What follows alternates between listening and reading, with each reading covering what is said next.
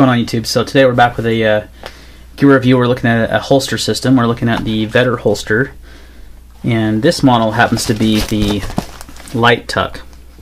Now they make this for multiple, tons of different guns. And what was nice is I have a Walther PPS, which is not like a terribly unpopular gun, but it's not, a Glock or a Smith & Wesson Shield or anything. So holsters can kind of be hard to find for it. There's a lot of options out there, but not as much as other models. What's nice about them is they carry a lot of their holsters are ready to ship. So a lot of custom holsters are going to take a certain amount of time. They're going to take 6 weeks, 12 weeks, whatever, to make the holster and get it to you. I'm impatient, didn't want to wait, and I saw I like the design of this holster. I've used something very similar to it in the past. It's obviously made of Kydex. It does have an adjustable retention screw here, and it's also got this clip. Now this clip is tuckable, so you can actually tuck a shirt in there if you wanted to, and it's got an adjustable cant, so you can adjust it quite a few different angles there. I have it here, and I'll show later in the video. I'll show how it looks in the waistband and how it carries, but I like it there. It's just nice that it has those options. It has adjustable retention and adjustable cant in a really thin Kydex holster. We'll just prove that the gun is safe. So we'll just actually walk that slide back just for fun. So I'll talk more about the holster. It's made of a really well molded, it's really well put together holster. It's very quality. I have a few different Kydex holsters for a few different guns, and this is definitely a really good quality. It's got a thinner Kydex, which I like because it makes it slimmer in the pants. When you have this in between your pants, it makes it a little slimmer. And what I was using currently previously was this Remora holster. Now, I still love the Remora holsters. I could do a whole other video just on these holsters. And I'm sure there's a lot of stuff out there on them. They have this no clip design, this really rubbery, grippy texture. It works really well, but there is a couple serious downfalls to these. One is reholstering the weapon is not going to happen. Once you've unholstered that weapon, this collapses, and it's very difficult to get the gun back in. Now they do make a reinforced top version, but again, it still doesn't work as well as something like the Kydex.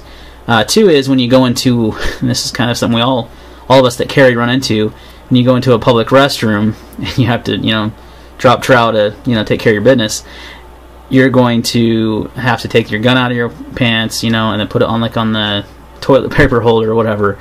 So that's kind of one hindrance. With this, you have a clip that's going to stay clipped onto your pants. It does a really good job of that.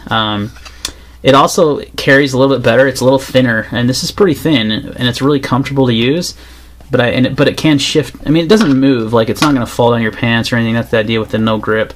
But this definitely feels more secure. And I got this because I'm heading back down to Front Sight this June to take the pistol course again. This time with my mom and my stepdad. And I wanted to use my PPS. It's my carry gun. The first time I went, I used my PPQ. I do carry this gun, and they said you can use inside the waistband holsters as long as they retain their shape is when you draw the gun. They don't, as long as they, basically like this, a Kydex holster. So that's why I got it. Now these run about $60 shipped. You can actually buy them on Amazon, or you can buy them directly from Vedder Holsters website. Now I'll tell you what's funny is I saw the name Vedder Holsters and I immediately thought of Pearl Jam, big Eddie Vedder fan. So it looked like a good product, so I said, what, I'm going to grab one and try it out. They have a 30-day trial on any of their holsters, and if you are not satisfied, they'll gladly do a refund, and they also carry a lifetime warranty on them. So for $60, it's a really good value, it's a good deal, and it's a really nice holster. I've been using it quite a bit, carrying the gun in it. It carries just as well as the Remora, if not better. It does have that better retention. And it's much better, obviously, for reholstering the weapon, and you can do better training drills with this. So that's why I went with something like this. The Remora does have its advantages. I used to work in a job where I couldn't take my gun into work, so I had to take my gun in and out of my pants frequently, and something like this works really well. And you can technically do the same with this, but the Remora was just a little easier. Now I work from home, so I usually carry this on me all day, and that's not really an issue. So definitely an awesome product. I haven't seen too many reviews about them. There's just a ton of holster makers out there. But I think what's different from these guys is that they have so many models in stock ready to ship. that they have a 30-day return exchange policy if you're not satisfied, and then it has a lifetime warranty, and it's all reasonably priced. Now they have a couple different designs. This is called the Light Tuck, which I mentioned. They also have, let me just take it out of this little sheet here.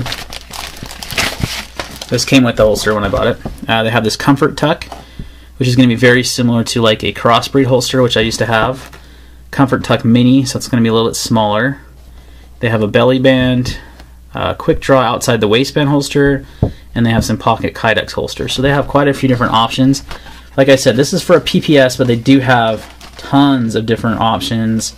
I'm probably going to get one for my PPQ also. I've been thinking about carrying that one during the winter months because I can cover up a little bit more. This conceals really well, so let's go ahead and we'll cut to that footage, and you can see how it carries and how it sits in the waistband. Alright guys, so you can see it's kind of your side profile. Here's the gun right here. Doesn't print hardly at all. This is how it carries.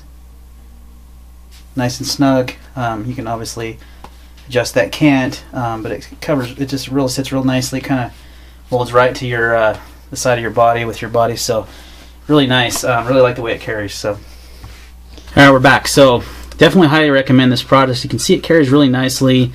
It's very comfortable. You know, what's nice is again you have 30 days to try it out. If you're not satisfied, you can return it. The retention that it came with was really nice. Just gonna drop this magazine again. Safety check. Yep, safe. And just to see, kind of give you an idea of the retention of the holster. It's not falling out. I mean, it's not going anywhere. But it's not hard to draw. It makes for a pretty quick draw. So I like the retention the way it is now, but you can adjust that. So anyway, guys, definitely recommend picking up a holster from Vedder Holsters. It shipped very fast. Like I said, it was in stock, ready to ship, and they had probably 100 different gun models that were in stock, ready to ship, and that really kind of sets them apart from a lot of holster companies, because a lot of them, you know, make the holster after they get your money kind of thing. These guys have obviously invested money in Blue Guns to you know, mold these holsters already, and I really like that about them. So if you're looking for a quick custom holster, this is definitely the company to go with. I'm definitely pleased with my holster. They have multiple different options, great customer service. Check them out. I'll put the link to their website below. You can also search on Amazon. They do sell their products on Amazon, so that's actually where I bought mine.